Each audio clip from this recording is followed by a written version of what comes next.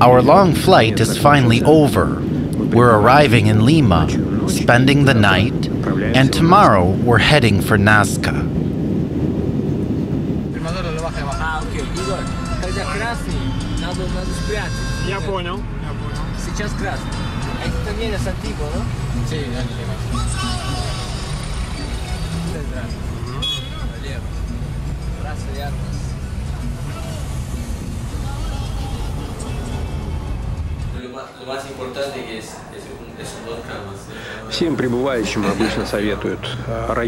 They usually recommend tourists to visit the district of Miraflores, where there are modern hotels. It's near the airport, but we've decided to spice things up and settled in the old part of the town, in a house built during the colonial times. There's even a small private museum here. The owner of this skull is likely to know something about the secrets that we are going to reveal.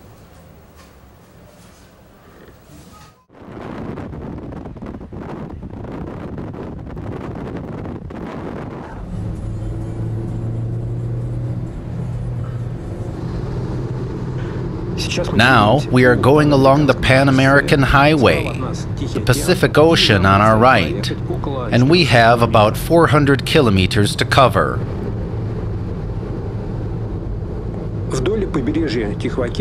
A cold current of Humboldt runs along the Pacific coast, and it determines the climate that reigns on the coast. This is a fairly steady temperature, between 15 and 30 degrees. And if there are seasonal climate differences in Lima, there aren't any in the place we're going to. It's a quite pleasant, comfortable summer. It might rain from January to March, but in very modest amounts. Basically, Nasca is considered to be one of the driest places on Earth. The cold ocean current mist towering over the ocean crawls along the lowlands, along the gentle slopes of the hills, and creates such an image, unusual for the Midland residents. Here is the first geoglyph. It's modern, though, and very convenient.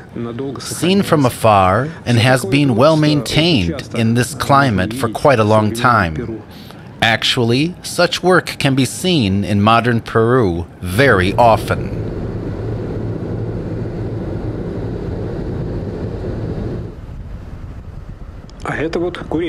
And those are chicken coops, beach ones. Chicken, along with potatoes, is one of the basic foods in Peru.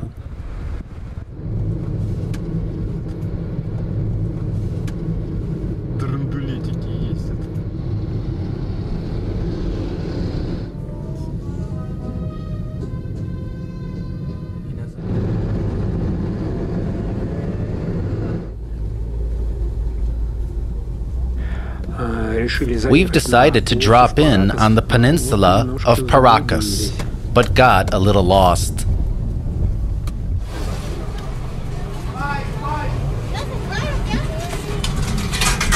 Направо? Не знаю. Ух ты, сколько их здесь!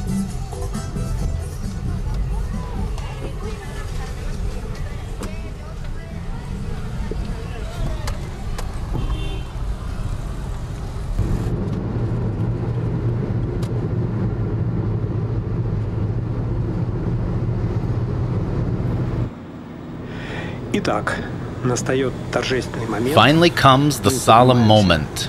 We're going up the plateau. It's even on the road signs.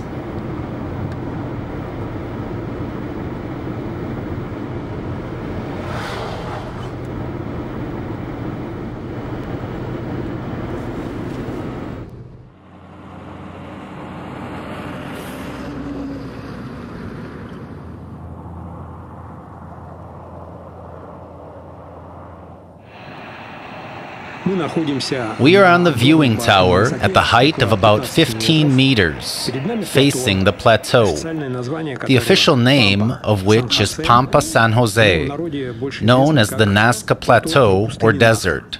It is here that the tourists first get to know geoglyphs. Let's not break the tradition and have a look at the geoglyphs from here. This place has the highest density of geoglyphs per unit of area. It's about 20 kilometers to the city of Nasca from here. The plateau itself has an area of just over 300 square kilometers. But this is not the only place where these geoglyphs can be seen. Lines like the ones in Nasca can be seen near the town of Pisco, near the Paracas Peninsula, 200 kilometers north, and 50 kilometers south of Nasca, in the mountains, at a height of 2,000 meters. At this height, it's difficult to have a look at anything, but nevertheless, you can see clearly a huge strip with piles of stone around it. You can also see the paw of a giant 200-meter-high lizard, which was damaged greatly during the construction of the Pan American Highway. If you look to the west, in the direction of the Pacific Ocean, you can have a good look at the huge group of geoglyphs. Strange as it is, there are no schemes, and the guides do not tell about what tourists see from the tower. A detailed plan of this geoglyph was done a long time ago. It's a very curious group of lines, which brings together the so-called trapezoid, reduced triangle which is connected to these lines, and three unique patterns. We've seen part of one of them, the lizard, and the other two are very interesting. They are called the tree and hands. We will talk about them later. And if you have a look at the map, it's seen clearly that the whole combination of all these lines was drawn as a whole. That is, the builders knew perfectly well what should be there and where it should be. Moreover, the trapezoid, the zigzag leaving the latter, and the tree are drawn with a continuous line, narrowing towards the end. The total length of the line is more than 5 kilometers. That is, there was a significant land surveying and plain physical activity of cleaning stones off the surface.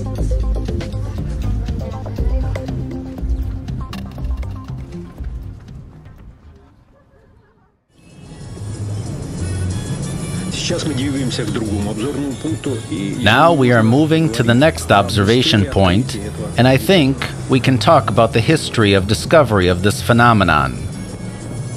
Rumor has it that it was Pedro Cieza de Leon who mentioned Nazca lines for the first time in the Spanish chronicles of the 16th century, when he traveled around these places at the beginning of the Spanish conquest.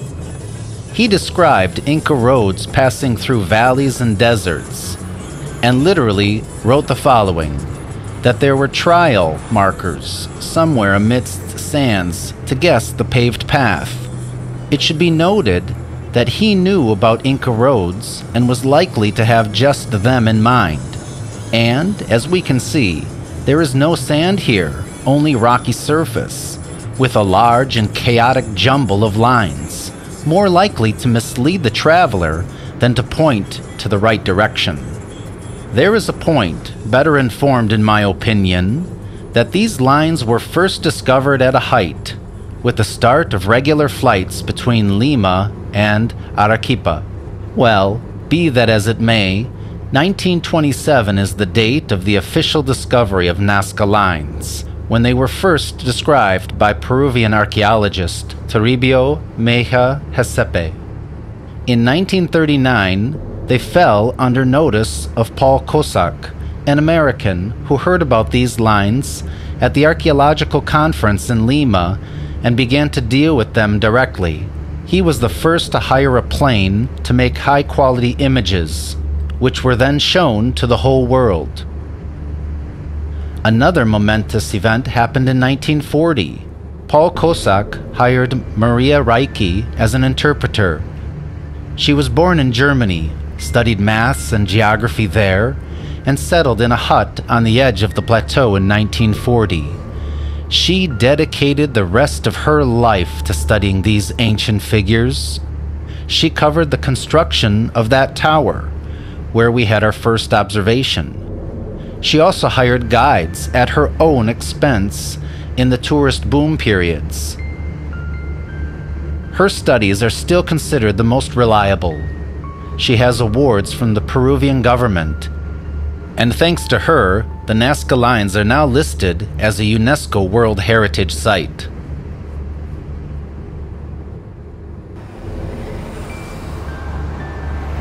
Geoglyphs have risen to international fame after the release of books and films by the famous German author and paleocontact advocate Erich von Däniken in the 1970s.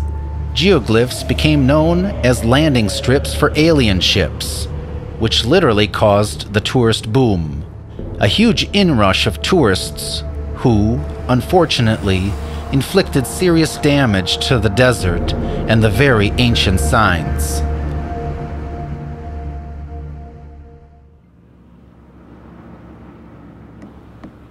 We are now at the second observation point. It is a group of mounds near the Pan American Highway. Tourists are rarely brought to this place, but you can easily get here with a private vehicle. This place is interesting because you can get closer to the geoglyphs to take a close look. This place meant the world to the ancient builders, who used it when marking their figures. When trying to call the sketch map to mind, despite all the apparent chaos, the ancients did have a certain construction regularities. They used a fairly limited number of elements, such as trapezoids, or truncated triangles, large rectangles, stripes, or lines to draw zigzags, or which were simply drawn on long distances, including figures and spirals, which could be identified as a separate category since they had similar functions. We already know a great combination of geoglyphs, which were examined from the observation tower. Well, it is not the only combination of such a nature. Similar groups of lines are fairly common. The well-known monkey, which is often used as one of the symbols of the tourist business in Peru, is part of a great combination of lines, including a trapezoid, zigzag, figure, and even a spiral-shaped monkey tail. And all this is a single, continuous line.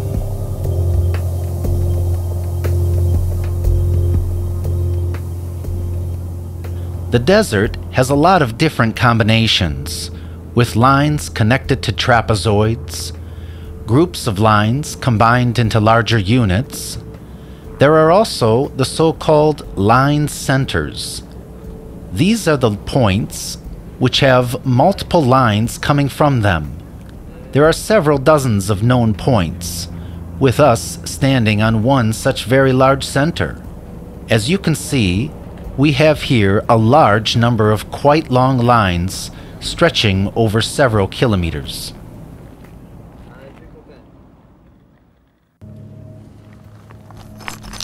This is how the desert surface looks like at close range. These are reddish-brown, slightly toxic colored stones with a desert patina overlying the subsoil layer, which consists of a mixture of sand, clay, and gypsum, almost dust. Geoglyphs were built with fair ease. Stones were simply pushed aside or carried to the boundaries of large areas, thus exposing the subsoil layer, which was almost white in a fresh state. However, was not widespread, with different methods resorted to as a function of the surface, as will be further shown. This mound gives rise to the line, which merits detailed consideration. In the 1970s, The astronomer and professor Gerald Hawkins, who conducted research here, pointed out that the geometrical accuracy of construction of geoglyphs was above the photometric capabilities that existed at the time being. And it should be noted, it was not a bad result for the ancients. And now, this line confirms Hawking's findings. This 10-kilometer line is clearly visible on satellite maps, and when you create a link between the tangent points using a straight line, you will see that the deviation of our straight line from the ancient line will not exceed 1.5 meters. It can be argued that it is almost a perfect line, a perfect straight line, and these deviations are quite likely to occur due to survey error of the satellite, which might have not been located exactly above the line. It should also be noted that a quarter of this line passes through a quite challenging terrain.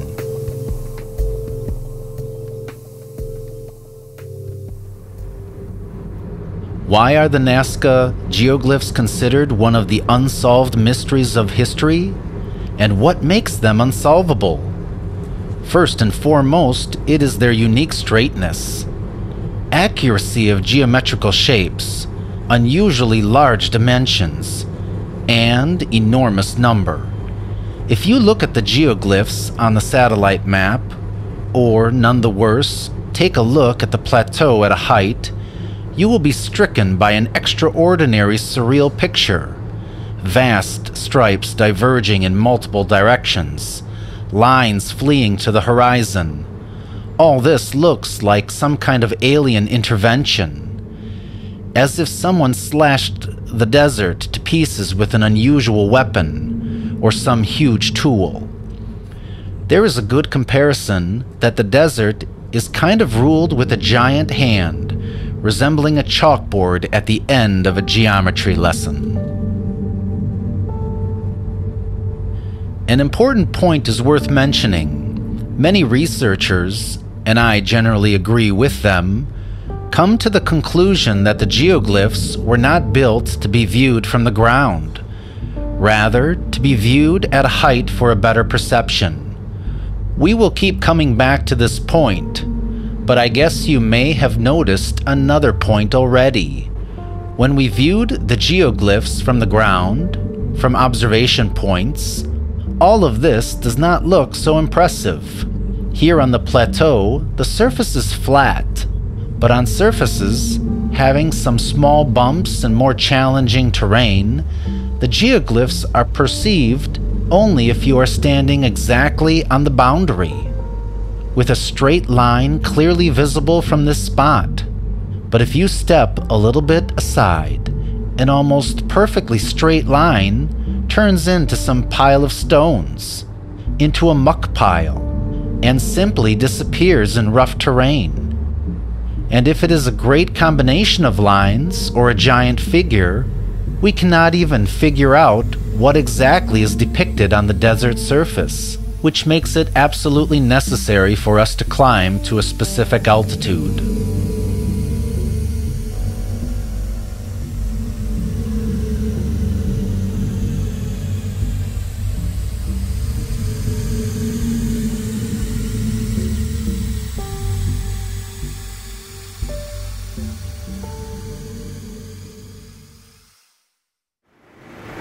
Currently, there is no doubt that the geoglyphs were applied during the time of the Nasca culture, somewhere between 400 BC and 800 AD.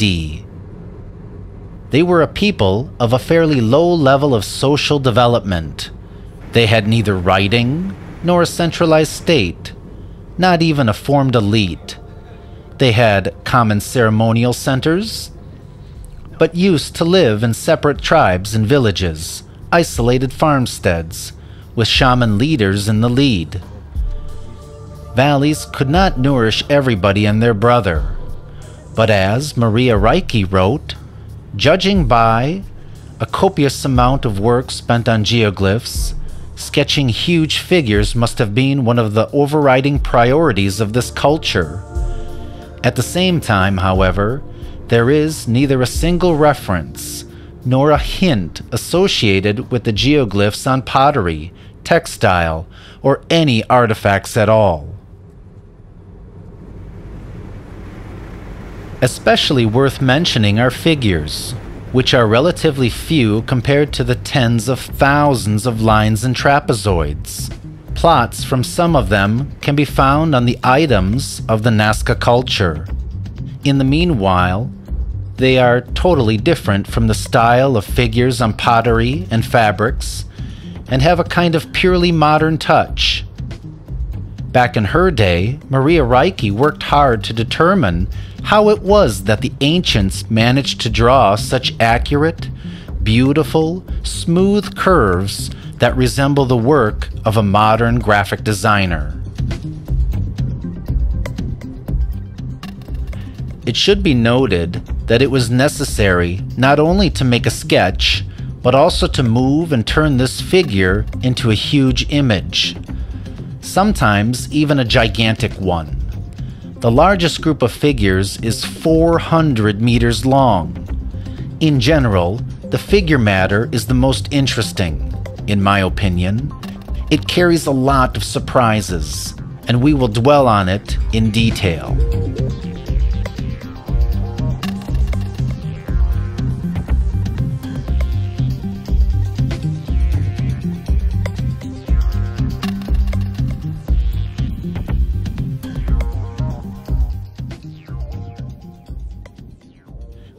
There is more to come. In the early 90s, a figure completely different from those revealed earlier was found between the Nasca Plateau and a small town of Palpa. The difference is that other construction methods were used in this case. The figure itself represents a combination of points with squares, circles of different diameters. These figures do not have any specific name, so I call them geometric constructions. In academic circles, they are considered later fakes, but as it turned out, there is more than a dozen of them in the plateau area, even perhaps a greater number. And I promise, we do expect very interesting surprises here.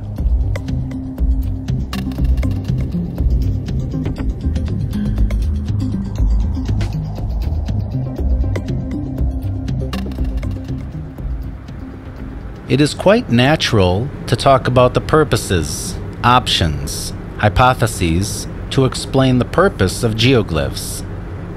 There is a vast number of various versions and hypotheses, but I think now we need to note two diametrically opposite points of view, having all these theories in between them.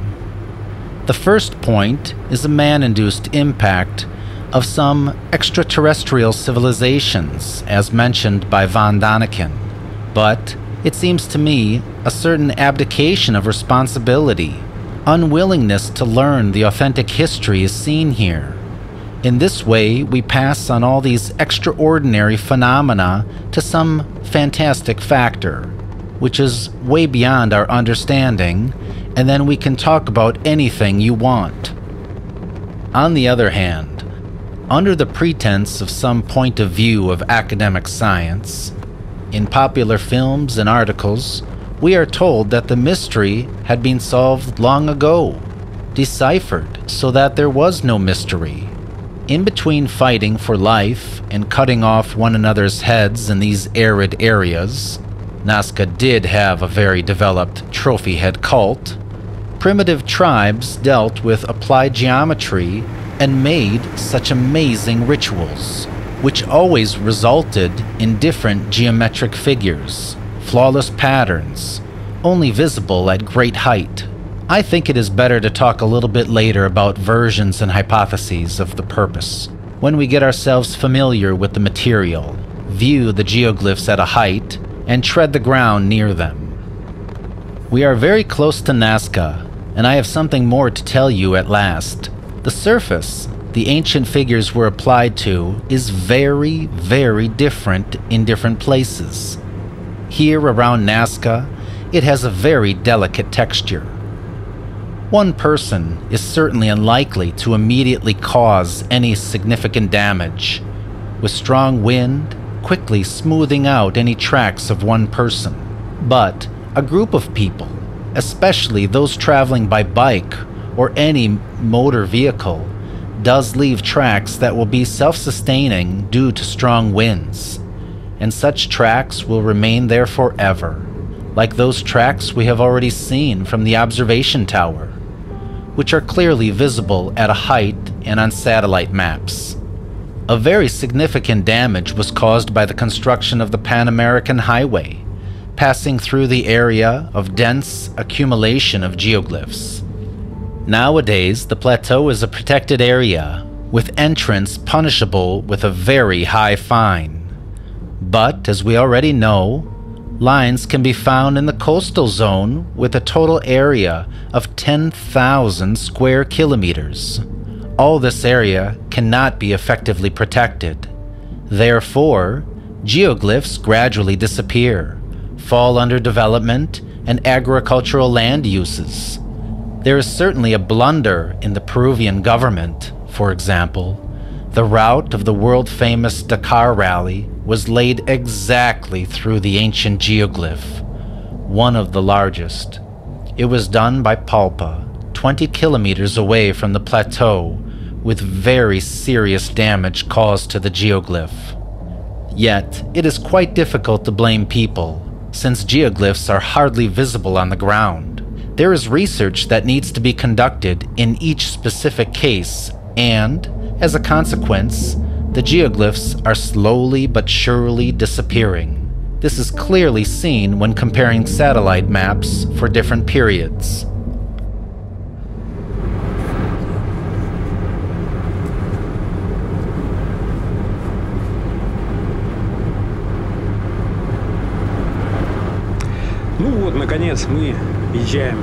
Well, finally, we enter Nasca. This is a small provincial town, which even by the standards of Peru, is somewhere very deep in the wilderness, and hardly anybody would know about it if it had not been for these huge signs.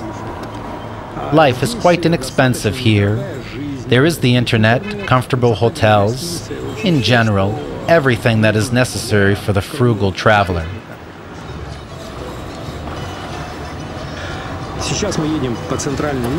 Now, we're going down the main street, and the roadsides have bus stops, as I had thought.